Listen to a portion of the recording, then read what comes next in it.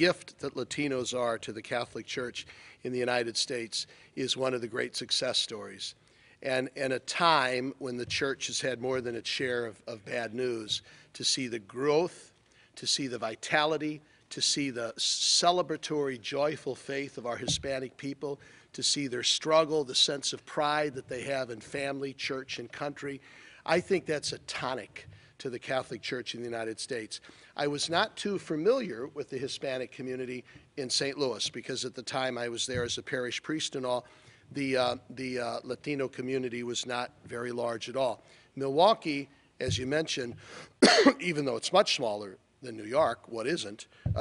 But we do have a very big and very vibrant Hispanic community. And I made it one of my pastoral goals when I arrived there 6.5 years ago to get to know them and to be with them as often as possible.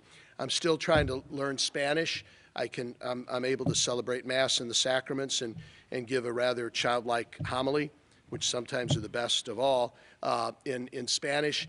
That's one of my goals, too, to continue to improve that.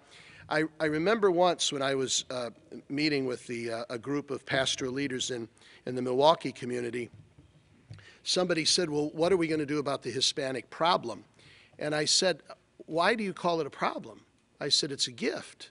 It's a wonder. It brings a sense of awe and gratitude to the Catholic Church. And afterwards, the Latino representatives had said, thank you for saying that. We're tired of being looked upon as a problem. We like to think of ourselves as part of you.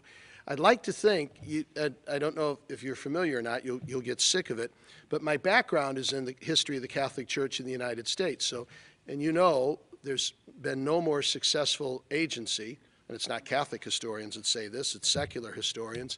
There's been no more effective agency of welcoming people and Americanizing them in the best sense of the word while preserving their identity, but helping them to become accepted, productive, responsible citizens in the United States than the Catholic Church. And there's probably been no archdiocese in our history that has done that better than New York. What the Statue of Liberty is socially, I think what Lady Liberty is socially, Holy Mother Church has been spiritually when it comes to our beloved immigrants. Are there difficulties? Are there challenges? Yep. Nothing new. And boy, I look forward to getting to know them, to loving them, to working with them, and to stand shoulder to shoulder with them in their works of justice and advancement.